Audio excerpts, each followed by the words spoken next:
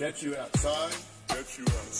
So I want to talk about this Kenya Ware Interview, aka Dad's baby mama. She did an interview. I forgot who she. Yeah, she did it with. She had to do it by him first, but for some reason they chose to play this last 5 minutes or part of the interview or whatever. Where if you're paying attention, if you've been paying attention all this time, then you'll know. You know, so I caught that. So pretty much what she says, because I'm not gonna be too long on this. Pretty much what she says is like, yeah, you know, I was at the club, I was at 662 and this and this and that, and then I guess something happened. I just seen security run out. Like, I might be talking about, okay, so what you mean then? What you mean security ran out? And how? What does this have to do with, you know, same place, same story? Because she's totally leaving out a lot of shit that everybody else has confirmed, I guess. You know, and I don't know if nobody ever mentions her because she's Dad's baby mama or that she's a non-factor or whatever, but when she came in and she said the security just ran out. I guess something had happened and security ran out. Now she doesn't mention Reggie. Reggie said he was there at 662. Michael Moore says Reggie was there at 662 because at 662 is where Michael Moore was supposed to be heard. Got him. Alright? So I don't expect Kenya or Dad's baby mama to mention anything about Michael Moore. I don't expect her to mention anything about that.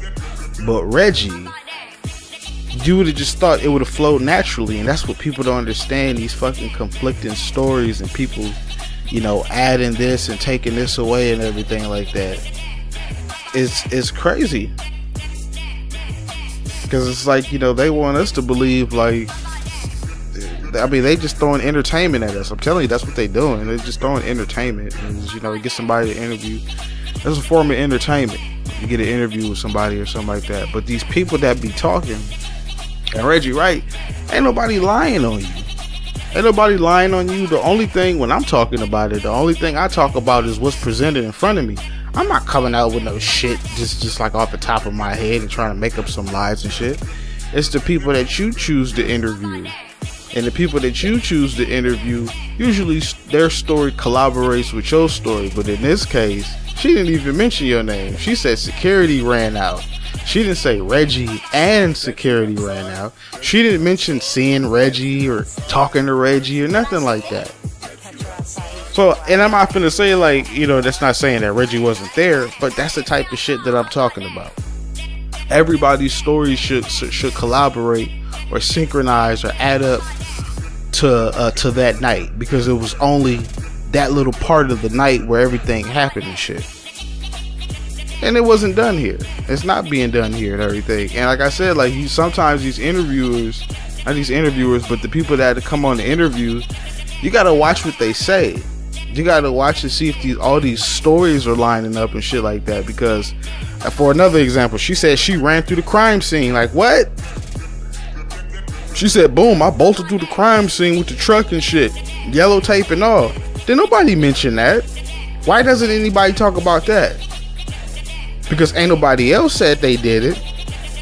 Nobody else said they did it. Now, they might come later and say it now, but out of all the years and everything that we done got with interviews and people saying that, and they had chances to say that, especially the people who were at the crime scene. I mean, not even the police, you know, I don't know how many were on there, but ain't no police who was supposedly on the crime scene said anything about some SUV coming through the yellow tape and shit like that. The Outlaws never said anything about whatchamacallit coming through the tape. Suge never said nothing about her coming through the tape. Frank Alexander never said anything about somebody running through the yellow tape with a SUV or whatever. They ain't never say no shit like that. Because if they did, then I wouldn't be making this video. So all I'm doing is I'm just saying, like, you gotta watch what these people be saying in these interviews so you can catch the shit. Because, you know, some of this shit, a lot of these motherfuckers, it just flies over their head. They already believe what they want to believe any fucking way. So it's like, all they gonna do is just, you know, come at people like me and shit and try to rationalize some bullshit, or try to have some type of rebuttal, which they probably think is intelligent or some shit, but just like they pretty much are just proving my point. You know what I'm saying? So, and I know now all these interviews that Reggie, these future interviews or whatever, he gonna watch closely who he get on there, because it's like the closer they are to Reggie and the more he cool with him, he can talk to him and everything like that, and the more that, you know, they're more in agreement with him, he's gonna interview them. Reggie is starting to get selective when it comes to interviews now. He's not gonna interview everybody, because first of all, everybody don't want to talk to his ass, and I want to know that too. Like, why? I thought you supposed to be cool, Reggie. Why is it some people who don't want to fuck with you? It got to be something serious. I mean, either that or you just a bad person and they just don't like you as a person. But I mean, he's being selective with his interviews now. You know, and he's probably going to get tighter on that, because like I said, if you don't agree with Reggie Wright Jr., then pretty much he thinks you're an idiot and you're crazy and you're stupid, and all of his little minions and everybody like that with their fake pages and shit finna come right behind and do the same shit, so he ain't got to do the work. You know? But like I said, you know, that was just funny to me. It was like, damn, okay. Like, she's telling a extended part of the story or some shit. Because like I said, it's always some shit where it's like, these people who were there and who were not there, who claim they were there and all this other shit, it's like, what did these motherfuckers have to really lie about though? You know, because she said Yo-Yo wasn't at the hospital. Like, bitch, who the, like, oh, okay, so now Yo-Yo's lying. Now Yo-Yo is, you know, and there's people like, well, we don't know if Yo-Yo was there or not. But then everything everybody else says, y'all believe. That don't make no sense. If you can't believe one thing, you can't believe everything. You can't just keep, just like I said, these picking sides and shit. And these are like notable people. This female don't know Tupac. These motherfuckers just be around motherfuckers and shit and just come, you know, as Yo-Yo, I mean, he used to fuck with Yo-Yo. So why the fuck would Yo-Yo lie about her being there? Fuck what everybody else was talking about right now.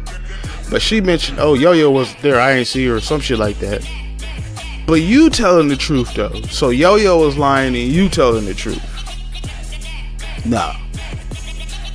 You know, so like I said, you know, Reggie is just gonna probably continue to interview people to his likeness, you know, versus the people who he have to probably beg to get on the phone because people want to hear from them or whatever. But everybody's not gonna do an interview because, you know, Reggie is going to either, you know when shit start getting real, Reggie want to get off the phone.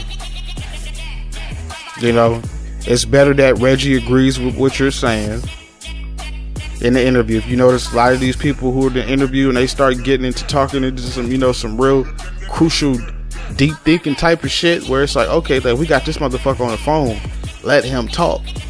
No, Reggie want to get him off the phone. Because the better he agrees with you, the better the interview is going to be. If you start going left and start talking shit about Reggie and start talking about bad, I don't know what the fuck happened. I know some shit was going on or something like that that does not collaborate with what he's talking about or doesn't synchronize with what he's already told and what everybody else is told and shit like that. Come on now.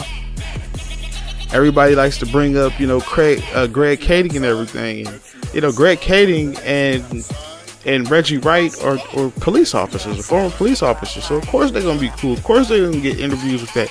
That's another fellow officer helping another fellow officer, regardless of their retirement. They were sworn in. They took that oath. And all this Keefy D shit and all that other bullshit, man, get the fuck out of here. That shit was rehearsed and shit like that. Just come on now. But y'all check it out in case they take it down, because you know how they is. Like, especially if I find out some shit and people start watching it or something, they start taking interviews down. Like they took down that Mob James and Whack 100 interview. Why? For what? Why did they take it down? It was an interview. It was a motherfucker speaking. Everybody was speaking how they wanted to speak. It was real. It was natural. It was organic. That's the type of interviews that we want to hear, because somebody gonna say something. Somebody gonna say something that doesn't line up with what's been said. But what happens when they do it? I mean, they ain't gonna cut the interview off in the middle of the interview. They gonna put the shit up, process it, probably listen to it and shit, be like, oh shit, see the comments and shit like that, and take it down. Niggas is removing videos now. It's like, what the fuck are y'all scared of? Y'all ain't had no bad interviews. I mean, y'all had some boring interviews, but y'all ain't had no bad interviews. You know, so like I'm pretty much speaking to Reggie Wright with that. It's like, come on, dude. It's like you gonna fool a lot of people. Like I said, Reggie, you had something to do with something. You had something to do. You wasn't just out there and just oblivious to everything. Like I said, he wanted to play dumb all the time and everything like that. That's why he took the interview down, because I'm like, yeah, this motherfucker is playing dumb. Whack 100 called him out on his ass playing dumb all the fucking time. Checked his ass. What he do, he gets scared to take the shit down. Probably won't hear from Whack in a while, because Whack gonna say some shit that he want to say. You know, Whack speak from his heart. He'll give a fuck what you think. I can respect a man like that. Like I said, I might not agree with everything that the motherfucker's saying, but if this motherfucker is just talking real shit and everything like that, then, I mean, what you gonna hate on him for? Like I said, the only reason I'm making this video is because this is based off what I heard. It's just my reaction to it. I'm not getting on here and making up shit. These people are saying this shit. All these people who were so called around and involved in death row, who was there that night in Vegas or whatever, or before the shooting, a day before the shooting, I done probably heard of all of them. All of them. I done probably heard all the interviews. Anybody that has been interviewed that has something to do with Tupac, I probably done already heard it. That's how nimble I am on my game and shit when it comes to this shit. You know, I just do this is like my independent studies. That's what I like to do. I like to do that shit in my spare time and study and shit and enlighten myself on things and everything. Not to get up on here and be lying on people and be talking shit about people and all that other bullshit. Nah, I only do that shit when I have to defend myself. I mean, like I said, I'm a grown ass man. I don't give a fuck who you are or what level of position, or if you're in the government or anything like that. Like, hey, we still all human beings. We bleed the same. And I'm not gonna let nobody just sit there and just talk shit and just act like I'm gonna just be like, okay, yeah, whatever. No, I'm gonna say what I gotta say. And if you got something else, you got another rebuttal to come with, then we'll keep it going until somebody back down. And it ain't gonna be me. I'm not gonna be the one that's gonna back down. I've never been that way. If I come up on some shit where it's like, okay, well, I didn't know that, or if I'm misinformed or some shit, yeah, I'll admit it. I'll be a man about it and admit it. I'm not gonna back down to you just because you think you got a following or people on your nuts and shit, and you motherfuckers talk about, oh, you got this many subscribers. It's like, get the fuck out of here. Get all the way the fuck out of here. Don't nobody give a fuck about that shit at the end of the day, because it means nothing, because I don't know none of them motherfuckers. Even though, like I said, I respect the people that subscribe to me. I do. But I don't know them. So, I mean, what gain am I getting in life? What gain am I getting in life by bragging about views and subscribers? Nah, you gotta be lacking in a whole lot of other shit to be worried about that. If that's on your fucking agenda when you get up and you gotta check your views and likes and shit like that, and that's your number one thing, and you lacking something. You lacking something real hard. Who knows what it is? You know, it ain't none of my business. But anyway, if they don't take that interview down, y'all listen to it. Just see what I'm saying. Like, just match it up to what you done already heard. Match the interview up to what you done heard already, and then listen to what she said.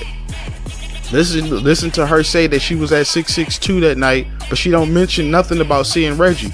She don't mention going up to him and talking to him, saying hi, or even glancing at him or nothing like that. She said I guess when Tupac got shot, security ran out. She didn't say, "Hey, yeah, I remember seeing Reggie and his security personnel run out." Reggie wanted to say, "Oh, because when I heard the shots, I left." Exactly, fucking Sherlock. That's what she just said. But she didn't say that she saw you. She didn't say she saw you. She said she saw security.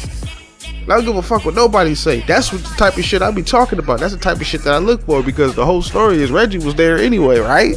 Reggie was there. We don't even know if that nigga was there or not.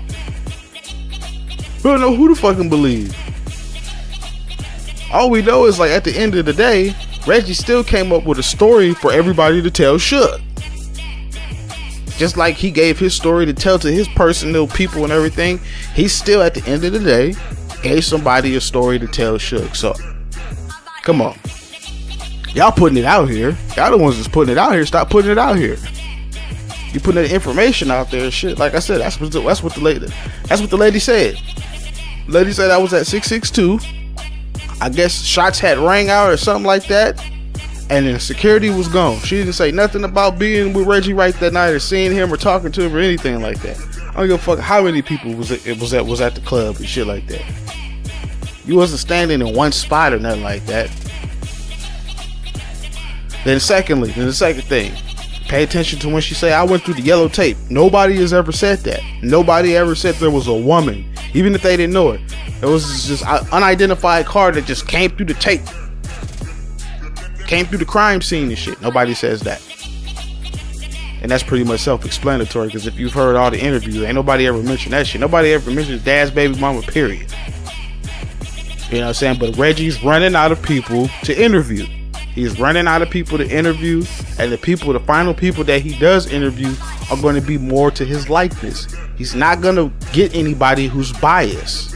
And that's what people don't understand when it comes to Reggie Wright. He's trying to make it seem like, oh, you know, I'm just trying to clear my name and everything like that.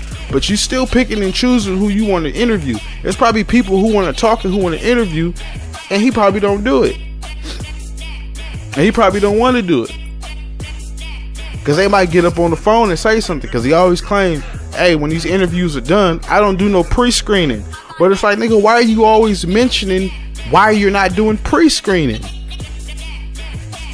If you ain't doing pre-screening, we heard it the first time. Yeah, there might be some new people, but I highly doubt that. Everybody who's in these communities are in. They've already picking sides and shit. But he do these interviews, and I don't pre-screen these interviews. This is all raw bullshit. You be telling them what to talk about. You be telling them, don't be bringing up, no personal shit or nothing like that. Let's just, stick to the subject. Pretty much what Reggie want to talk about. And everybody's, his setup questions. What's your favorite memory of Tupac? And all this other, pillow talk shit and everything. Nah. It didn't already happen. There's been plenty of interviews, and like I said, Mob James and Mob James and Whack 100. There's a couple other people who them interviews didn't go the way Reggie planned them. He didn't go the way he was planned. He was like, oh shit. And some of them he took down. He probably took down all of them. All of the fucking interviews that didn't go as planned as Reggie thought they would. They probably removed them. Had John remove them videos and shit like that. So y'all can't hear and y'all can't listen. Just like I said, just like the goddamn Mob James and Whack 100 interview. He put them on the phone, and then all of a sudden he didn't like how it turned out. So now the interview is off. So y'all go ahead and watch that interview before they take it down. And I'm just saying, like, you can disagree with me or whatever, but like I said, nobody mentions her. She mentions everything. She mentions all this other shit, the hospital. She mentions everything that everybody else on the other side mentions when they mention that night, or they mention about at the hospital. Nobody ever mentions her. Either she was too small or insignificant to notice, or whatever. But a lot of these people just, like, they're telling the stories like they were right there. They were around Pac and everything. They were friends with everybody and Suge, and they were real close to everybody. Had this little tight-knit circle, nice and tight and everything. But can't nobody get their fucking story correct. nobody's story is lining up. From what was said and what happened at the club, who they saw at the club, to the aftermath or whatever, and on the crime scene, motherfuckers busting through the crime scene, all the way to the hospital. So Yo-Yo's lying, Eric B is lying. All these motherfuckers who like, what the fuck they got to lie about? Nigga, you motherfuckers is death row. Tupac wasn't death row. He just worked for death row. He wasn't death row. Death row was a lifestyle with the motherfuckers. Death row, that was the southern part of California, LA County, Compton, Long Beach. That right there, Inglewood, all that shit, all that's death row. That was a lifestyle. Pac was not death row. He just worked for the motherfuckers and shit. So like I said, you got these motherfuckers saying, oh yeah, well that, so I'm lying, but so they're lying. See, this is the shit I be talking about. This is why we're still talking about it 25 years later, because the shit just don't add up. That's what people don't get. This is why we keep talking about it. Y'all, the other people are already convinced. Leave it be then. Y'all already convinced. But the people who are asking questions don't try to put a lock on your shit and then want to sneak away and start talking shit to us because we don't agree with you talking about, because you didn't already fucking just made up your mind. You've already made up your mind. This happened, that happened, they said this happened, these people confirmed this and everything like that. Case still open, all types of shit. Oh, everybody dead. Okay, yeah, everybody's dead. Everybody ain't dead. Everybody ain't dead. It's only been 25 years. Everybody ain't dead. As you can see, this motherfucker's still walking around, because niggas is still doing interviews and shit. But y'all watch that interview. It's only like 5 minutes. Check it out.